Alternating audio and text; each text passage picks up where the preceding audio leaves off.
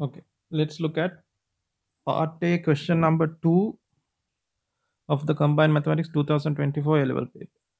Right, so this is the graphing question. So we have to graph y equals modulus x minus 3 plus 1 and y equals 5 minus modulus x on the same set of axes as first. Then find the area of the rectangle bounded by these curves. So first we will draw the graphs.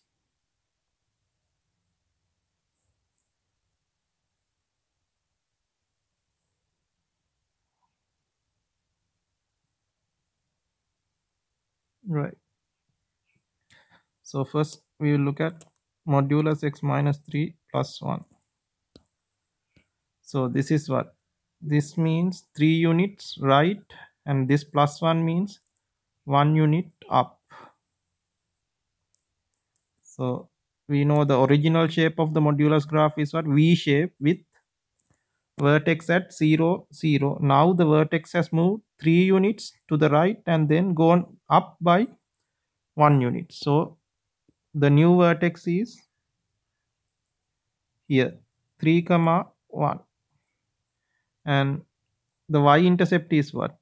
X equals 0. Substitute x equals 0, so y-intercept is 4 for this curve. So 1 2 3 4.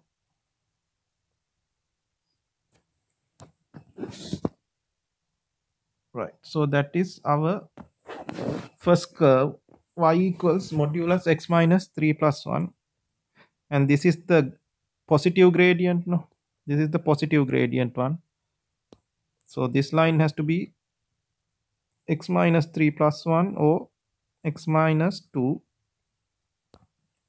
This is the negative gradient line, so that is going to be y equals negative x minus 3 plus 1 or y equals negative x plus 4. Right, so that curve is done. Now let's look at the next one. Next curve is that we need to draw is y equals 5 minus modulus x, so y equals minus modulus x plus 5. So this minus sign means reflect along x-axis. This plus 5 means go up by 5 units. Right, so first we have to reflect the v shape along x-axis, so then you get downward v, then shift that up by 5 units. So the new vertex is where? At here 0 comma 5, and they have to be parallel to these blue lines. The red lines have to be parallel to the corresponding blue lines because they have the same type of gradients. Right, so this one is what? This one is y, the negative gradient, so y equals 5 minus x. This one is the positive gradient, so this is y equals 5 plus 6. Right, so the graph is done. Then we are supposed to find the area bounded by, so the rectangle of the area bounded by these curves. So this point, this point, this point, and this point. So let's give them names A, B, C, D. We want the area of A, B, C, D rectangle. So A is what? We know A is 3 comma 1. C also we know 0 comma 5. If we find B or D, we can find length AB and the width of the rectangle BC. So right, so we'll do that. We'll find B point. So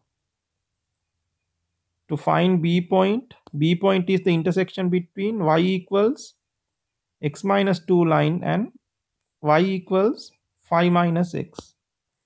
So we will equal them. X minus 2 equals 5 minus x, though then 2x equals 7. So x equals 3.5. Then substitute that into here. So y equals 1.5. Right. So we found B point, so let's mark that 3.5 comma 1.5. Right, now let's find the two lengths AB and BC, and we are done.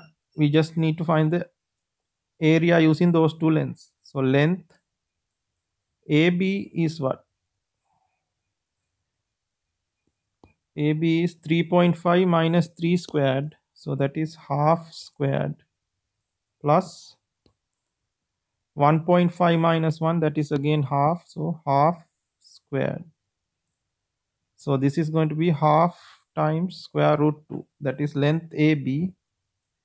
Then we will find length BC. Length BC is what? 0 minus 3.5, so 3.5 squared plus 5 minus 1.5, so again 3.5 squared. So this gives you 3.5 square root 2 or 7 over 2 square root 2. Then we have to use the area formula for rectangle to find the area. Area of A B C D is what? Length AB times length